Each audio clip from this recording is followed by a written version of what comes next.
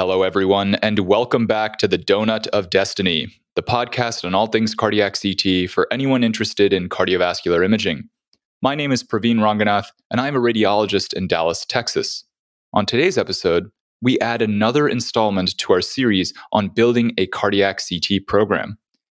It is my absolute privilege to be joined by a titan in the field of cardiac CT, Dr. Ricardo Cury.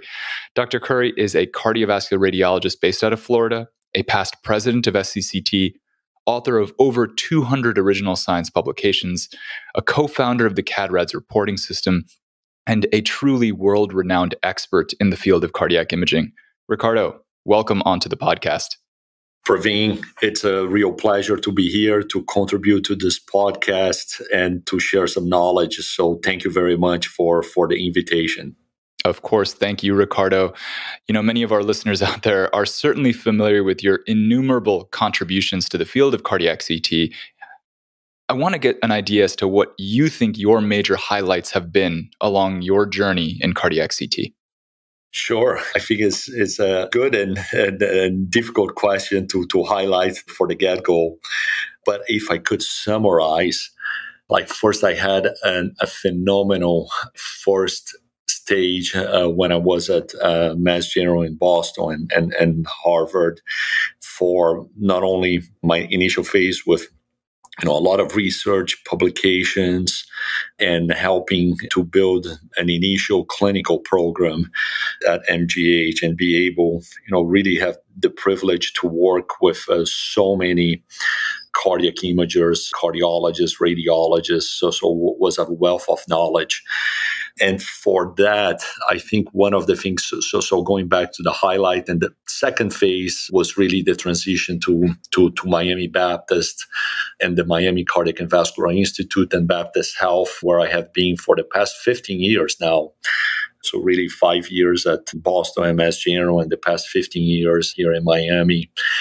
And also using the backbone and foundation at MGH and be able to translate to a large and a strong clinical program, but is still involved with clinical research.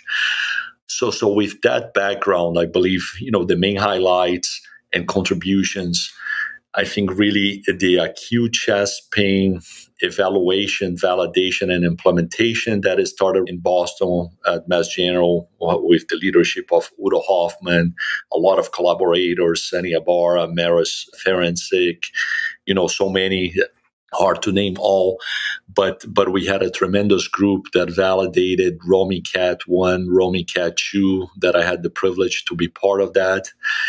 And really, during that transition, being able to implement that acute chest pain program at Miami Baptist Cardiac and Vascular Institute, I think was really important, really moving from research to clinical practice, which we'll discuss more, of building a program. So I think that's one of the highlights. The second highlight has been in stress perfusion imaging, and also plaque imaging. So a lot of research and presentations in that front, validating stress perfusion cardiac CT, both the initial validations and comparing with cardiac MR, with nuclear medicine, with invasive angiography and CT-FFR, and the plaque imaging studies validating CT with IVAs and other imaging modalities. And I think the third and more recent, the past 5 plus years, has been the structural reporting, really a need for clear, concise reporting and recommendations, which has been the result of CAD-RADS, the first version, and the recent developed version. So I think if I could summarize the highlights, I think those are the three major highlights in my career. Unbelievable. A true monumental journey along the way, and you've seen cardiac CT through its growth from maybe not its infancy, but its nascency up until today. It's robust practice across the world. So really cool seeing each of these different parts of your life and how you've contributed to it in your career. Let's focus in on where you are at right now. You had mentioned you're practicing in Miami. Can we get a little more detail about your particular practice? For example, is this a predominantly academic, a private, or a hybrid practice? How many different facilities are you currently servicing? And what sort of overall volume are you seeing in terms of either patients per day, scans per day, et cetera? Sure. I would describe as a hybrid practice. We have an academic component with Florida International University and Baptist Health, which we have a fellowship program in cardiac imaging and a future residency program. We have a residency and fellowship in interventional radiology, but moving into also diagnostic radiology, and we have a fellowship in cardiac imaging. So we have an academic component, and we are part of a private practice, which is Radiology Associates of South Florida, which provides exclusive services to Baptist Health of South Florida. So in terms of hospitals and facilities, we cover 8 hospitals, 6 in South Florida and 2 in the Naples region. And we cover a number of outpatient imaging facilities for the practice, but I would say 3 for dedicated cardiac. So we use a number of CT scanners. So really, we have a large operation. We started with a couple, like 2-3 hospitals, and that expanded over time. In terms of number of scanners, we have several scanners, so probably like 10 plus CT scanners supporting that operation, both in the hospital and the outpatient setting, and different vendors.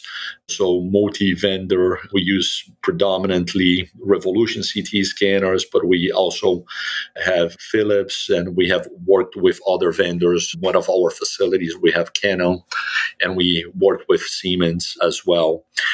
We do, for cardiac CT, we do about 20 to 25 studies a day, predominant coronary CT angio, and also, cardiac CT for morphology. And then we have the, TAVRs and vascular imaging, which is in addition to that. But for cardiac CT, a range of 20 to 25, and some days which are busy, more than 30 studies. I think that is a good background in terms of the practice and the services that we offer.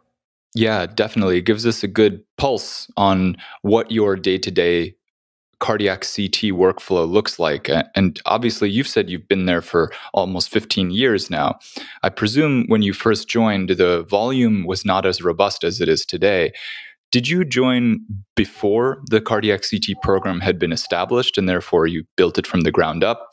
And if so, what sort of obstacles did you reach along the way when trying to expand it to its current very robust state? Sure. I was actually very pleased of joining a practice and a healthcare system that they already had expertise in cardiac imaging. So my great friends and colleagues, Jack Ziefer, has led, a leader in nuclear medicine and nuclear cardiology, and has started our cardiac CT program with Warren Janowitz, which partner with Arthur Agastone to develop the CALSO score, the Agastone-Janowitz score, AJ score, and also Dr. Constantino Peña, who is a leader in vascular imaging and has always been involved in cardiac imaging. So when I joined, we had a cardiac program. It was incipient. We were doing, in terms of numbers, we were doing, I would say, probably like few 2-3 studies a day, but there was a program, so was good. There was like a rich tradition in the group of being strong in both cardiovascular imaging and intervention, and that was one of the reasons that really attracted me to this place, and that served as a platform to grow. Awesome. And today, who are your readers in terms of trainees versus faculty, radiologists, cardiologists, both? So we have mainly like radiologists, and they are fully trained in cardiovascular imaging. I think we are pleased that we have a very robust team of fellowship trained cardiac imagers. The audience may know several, but One Battle, Chris Maroulis, Carl Saig, Warren Janowitz was part of our team, Jack Ziefer, Tino Peña. So many cardiac imagers are like really involved with the field with SCCT and other organizations. Excellent. And In your opening, you discussed a couple of very unique concepts within cardiac CT, namely acute chest pain evaluations and CT perfusion. Do you integrate some of those practices within your current group, or are you planning to in the future? Yeah, great question. So the acute chest pain evaluation, it was really a major effort that, looking back, we are very proud of what we have now. So we have been able to fully implement in clinical practice that we have, and it was the early backbone to really grow the volume for cardiac CT, offering coronary CT angiography in a chest pain pathway. So was a lot of work to set up, working with emergency physicians, hospitalists, cardiologists, setting up the clinical pathways, and implementing coronary CTA as one of the main tools for assessment of those patients. And we started in one hospital, and we were able to expand, and now covering like 6-7 hospitals with well-defined criteria. So coronary CTA and chest pain in the ER fully implemented and operational. And we cover 7 days a week, Mondays to Fridays from 8 a.m. to 11 p.m. And then in the weekends from 8 a.m. to 4 p.m. So covering most of the hours for acute chest pain. For stress perfusion CT, we had several moving to Miami. We validated a new technology, but we had implemented in clinical trials stress CT perfusion.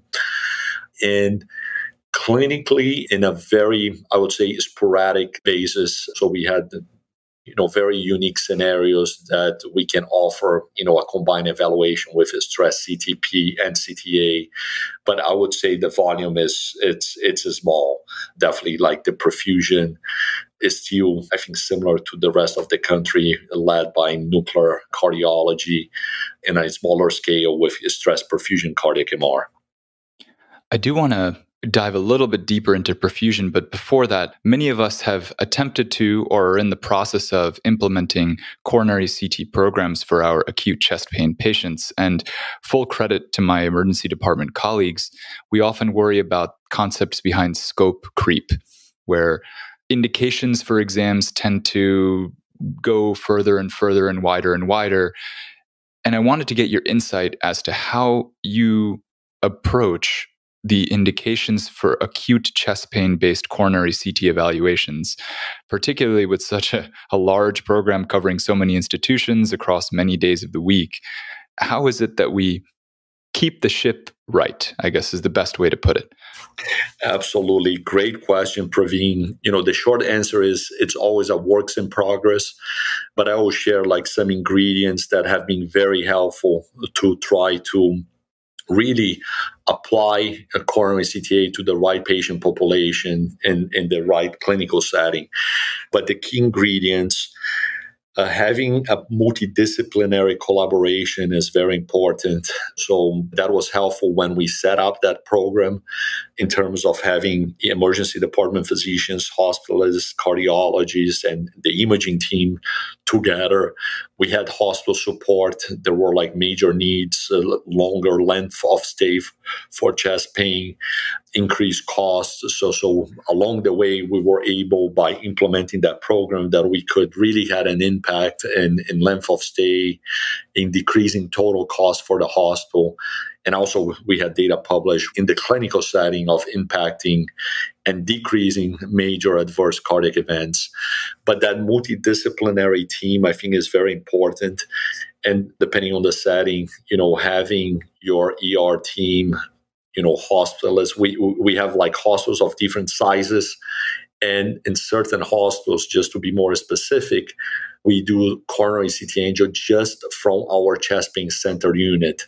So the patients are admitted from the ER, they go to the chest pain center unit, and that's where, the referrals come, and it's ordered only by hospitalists or cardiologists. Other hospitals, smaller facilities, we expanded, and we have the clinical pathway, which is very important. And be within that clinical pathway, we opened for ER physicians, and also we expanded to facilities that we don't have PCI, we don't have cath labs and PCI capabilities to have a little more broader indication. Regarding, how we don't have overutilization, that's the iterative process. So the multidisciplinary meetings, they help. We were fortunate to have a team from Baptist that we track utilization with the CAD-RADS implementation. Just sharing, I think it helped us to map our database of coronary CTAs. So by implementing CAD-RADS many years ago, it's really easy to go back and for our data analytics team to say, hey, how many CAD-RADS 3, how many CAD-RADS 4 we had, moderate, severe stenosis, and what is kind of the other tests that they had, and are we overutilizing or not, proportion of negative cases. So that has helped in sharing that data back. So I think those were like some ingredients. So if I briefly summarize, that multidisciplinary team, establishing a clinical pathway where CT fits the criteria and indications and contraindications, and disseminating that. There's obviously deviations, but that's the iterative process. And the third point, like the CAD-RADS, has really helped of going back, mapping, seeing the proportion of the different CAD-RADS categories and seeing if we are overutilizing or not, and the downstream testing from those CAD-RADS based on the CT angio. And Ricardo, real quick before we jump to perfusion, is there a set schedule with which you perform your QA for your program, either for acute chest pain specifically or the entire program in general, or is it a QA more fluid?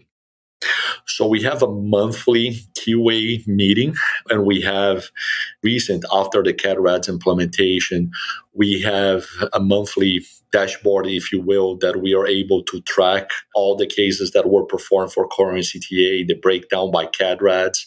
So we know CAD-RADS 0, 1 and 2, non-obstructive discharge, 3 and 4, and 5, and the 3 moderate, 4 severe, and 5 occlusion.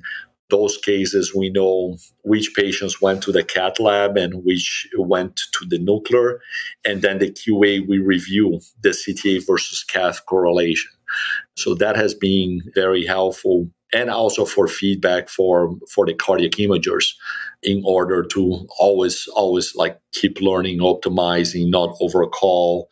I think is less of the undercalling, but I think that QA helps a lot.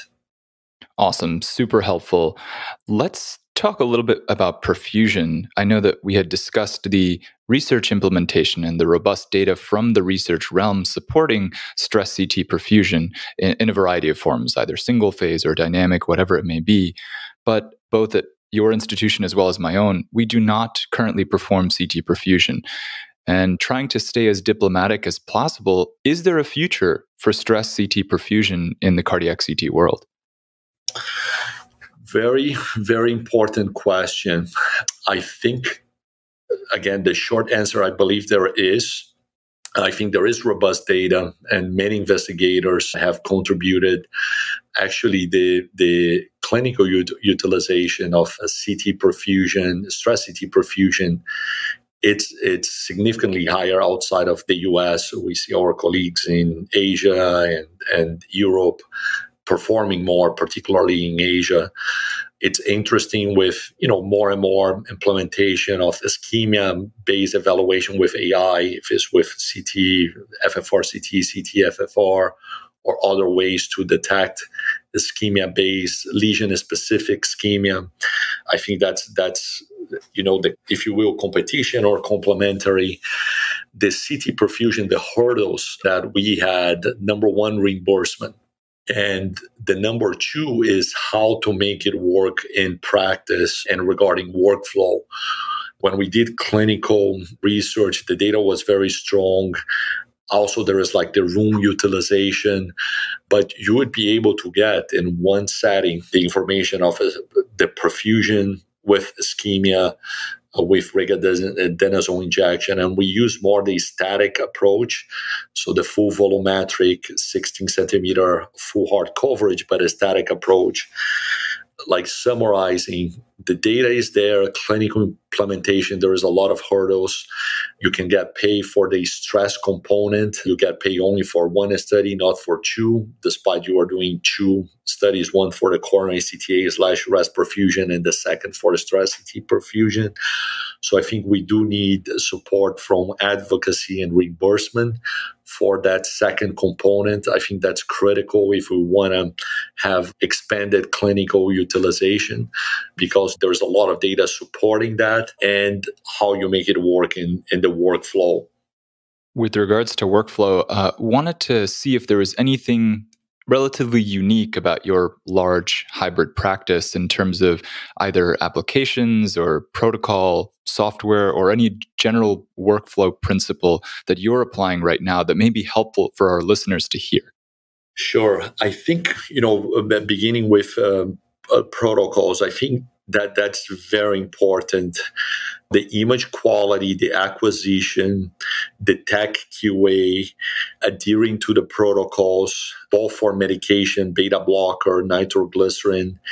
So like just giving some specifics, we have nurses supporting our operations in every facility that they are giving beta blocker and a nitro, and there is a specific criteria that they follow. The cardiac imager is always available as a backup for questions, and we always have one physician on site, but the cardiac imaging may be in the site that we have the highest volume. So the nursing, medication prep, patient prep, then the tech and the protocol, it's really critical, particularly expanding the program, the tech education, and more so, after the pandemic where we see issues with the staffing, that's critical, the training and the education and the iterative process regarding optimizing. And also, to be honest, technology helps. So having more advanced CT technology hardware, it definitely helps to have higher image quality, accuracy, and so forth. But I would say that having well-qualified technologies and protocols and nurses in places, it trumps the technology. But the combination of both is very powerful. Regarding software and workflow, also, we saw that like a tipping point, our program was growing. And nowadays, we cannot live without is a dedicated 3D lab. So a 3D lab has been critical in centralizing the 3D reconstructions, in preparing those 3D reconstructions, and providing also a level of QA to the techs on site, and also to even going to the point of, doing quantification of calcium score, performing some basic measurements, for example, for like pulmonary vein anatomy, for left atrial appendage, and ways that you can pre-populate those numbers into the report. So all of those workflow steps and efficiency are critical as you grow your program. And that also has served as a foundation for us to test like new software and new AI tools. Ricardo, I wanted to peel a couple layers back behind that three-dimensional laboratory idea because, I've noticed in my own practice, and I'm sure others out there have noticed the same, it's quite resource intensive to put together a three-dimensional laboratory. Sometimes the technologists may not work directly for or with us, but rather at a separate institution, which it's quite difficult to coordinate not only education, but also creation of these resources, such as a 3D lab. Furthermore, there are a lot of options for remote three-dimensional laboratory capabilities. Wanted to get your idea from the perspective of someone starting a program, how to get a three-dimensional laboratory idea off the ground, or when to recognize that utilizing third-party three-dimensional applications may be more helpful than trying to put in one's own resources. Absolutely. I think that's a great question. And it's really depending on the size and scope of, your hospital, your program, your outpatient setting. But, if I would have to go back, and even in the initial states, and a suggestion for members, it makes a lot of sense, particularly in the beginning. It's hard to have an ROI of, developing your own lab, and depending on the size and the scope. So using outside help, it's a big step to really ramp up and grow, and not be a limiting step, because that's another hurdle. But in times that we know that, there is more demand in imaging than capacity, so there is a overall shortage of physicians, we need to tap in all the resources available, either internally or externally. Excellent. Thus far, we've discussed the past and the present, and I want to focus a little more now on the future. Could you talk to us about some areas of growth, either within your own practice or for your own personal interest, that you're planning on exploring, and how you plan on accomplishing these goals? Sure. A great question. And in the past few years, we have been really focused in population health. So with, the collaboration of many, we had the privilege of having Cury Nasser with us at Baptist Health, and being one of the leaders in preventive cardiology, and the field of calcium score and prevention. But we were able, in collaboration with Cury, with our cardiology team, Dr. Jonathan Fialco and others, Ted Feldman, really built the Miami Heart Study. A lot of support from Jack Ziffer from a healthcare system standpoint. So we were able to develop and publish now the Miami Heart Study, which was looking at our own Baptist Health employee population, and could we have an impact on that population, which was really asymptomatic patients, but with risk factors for cardiovascular disease.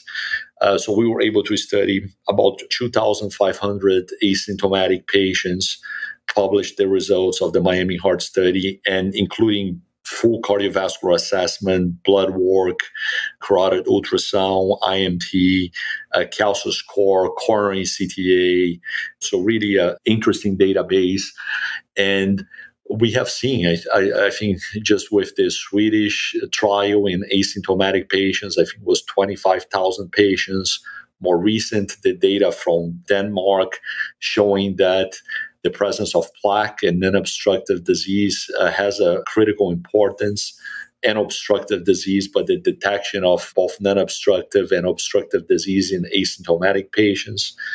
So I do see, and if you couple that with AI tools that are being out there, being developed and validated, and on validation for full plaque quantification, not only the calcified plaque, but the non-calcified plaque and full plaque burden, I think really is a very intriguing field that will expand and is expanding the scope of coronary CTA, and really into that front of moving from risk stratification to early detection of coronary artery disease and personalized medicine based on the individual plaque assessment. I see that as a major area that cardiac CT will be playing a major role. And also a note that we are beginning to see a trend of many pharma studies using imaging and coronary CT angio as an endpoint of testing new drugs. So I think with the technology continue to evolve, with the AI tools continue to evolve and being validated, will be quite interesting that a major component in expanding the use of CT. Excellent. Ricardo, conversation thus far has been absolutely phenomenal. Thank you again. Do you have any final thoughts before we close? No, Praveen, I think, congratulations on this podcast. There was definitely a niche to really disseminate the information. Keep up the great work. And has been a pleasure being part of your podcast. Thank you, Ricardo. I really appreciate you coming on. For our listeners out there, of course, thank you as well for tuning in. Remember, if you like what you hear from us on the podcast, please rate, review, and subscribe. Once again, this is the Donut of Destiny. Cheers.